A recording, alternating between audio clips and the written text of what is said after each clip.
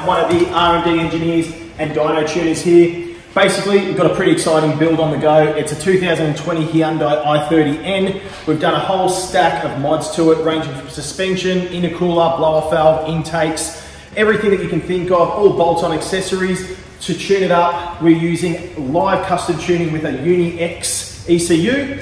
Now, it's come up great, continues to come up great. The build has been exciting. We've got a whole heap of data with great results. Keep you posted, but continue to watch. It's good fun.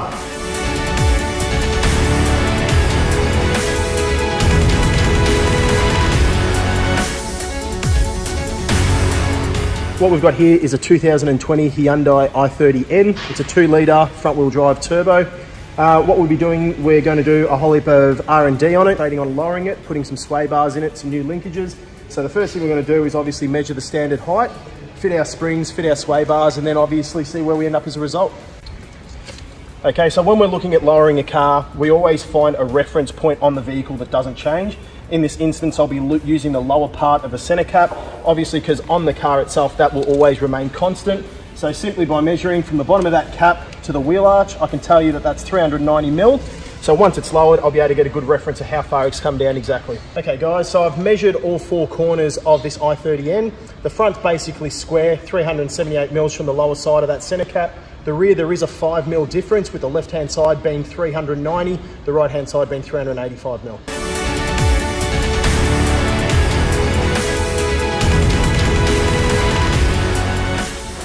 So to measure the changes the Resonator Delete will do on this i30n, we've downloaded a decibel app on one of our phones. It might not be completely accurate, but what it will give us is the difference between the before and after, if any, so it'll be interesting to see. So let's check it standard.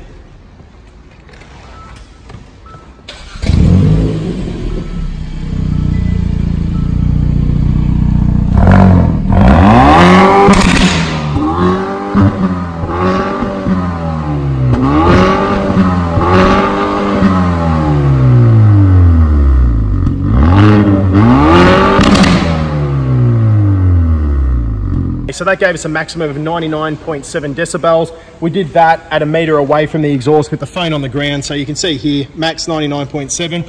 Like I said, get it on the hoist, cut out that resonator. We'll see what comes of it.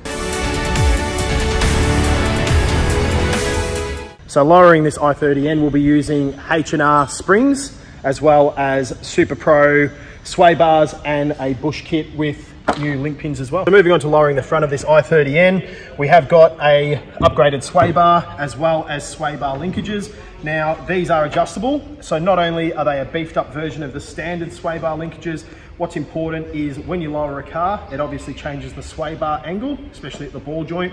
So when you lower a car, your standard sway bars tend to compensate for it by putting the ball joints on a silly angle. The benefit to having an adjustable sway bar is you can then compensate for that by shortening the sway bar to allow for the lowered springs. So I just fitted the new front sway bar. One of the downsides to it was obviously I had to drop the K-frame in order to get to it. But the positive side to it was really easy. There was a couple of bolts holding the electronic rack on, and obviously just the lower mounts for the shocks. But yeah, within 45 minutes it was on the ground, so pretty straightforward exercise. So I've got a set of verniers here. What I'm going to do is I'm going to show you the difference in diameter between the factory sway bars and the aftermarket Super Pro sway bars. So what you can see on the bench here is that we've taken the front struts, shocks, everything like that off as one entire assembly with the brakes still in place. It's easy to do this way. They're not very heavy. It gives us a quick, easy way and access to replace the front springs.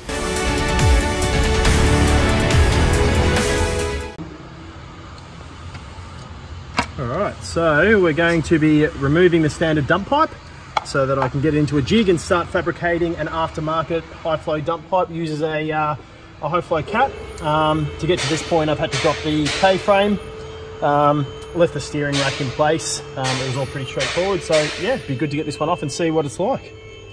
Next thing we're going to be doing on this i30n is upgrading the blow-off valve. The standard blow-off valve is a plastic module, which I'll remove now quickly. All right, so that is the standard blow-off valve. It's very common to see it on all modern and new cars. We're going to be upgrading that to a Turbo Smart dual port valve. Comes with the adapter to fit the air intake and everything like that. So not only a little bit better boost vent, better sound as well. Okay, so Changed over the plumb back hose. Like I said, it's got an adapter plate. Be fitting it back to the intake now. So head over to the car. Blow-off valve on these is very easy to get to. Just a matter of removing the airbox. Blow-off valve is on the cold pipe. Simply fit the adapter and the new blow-off valve, you'll be ready to go.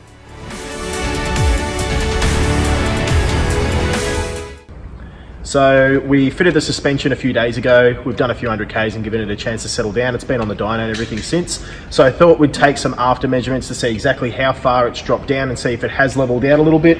So we'll start at the left-hand front. Still using the bottom of the center cap as our reference. We're at 355 mil.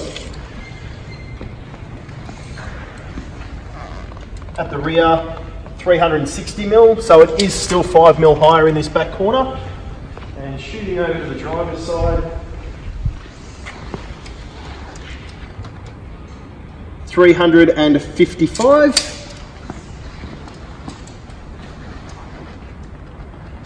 and 355. So 3 of the 4 sides are 355 mil, 5 mil higher in the back left corner.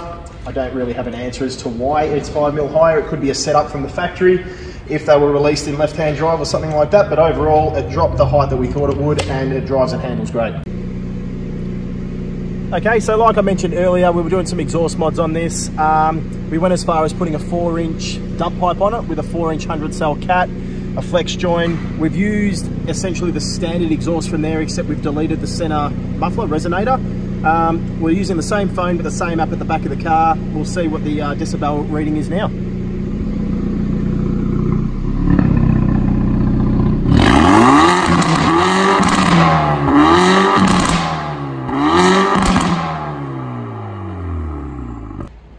Okay, so same test as the first time, a meter away. Like I said, same app, same phone, 104.2 decibels. So it's quite an increase, another 5 decibels. The popping's a lot more aggressive and a lot more louder, so sounds cool. All the mods are done, suspension, blow-off valve, dump pipe, etc. Just about to prep it for the dyno and see what we get out of it.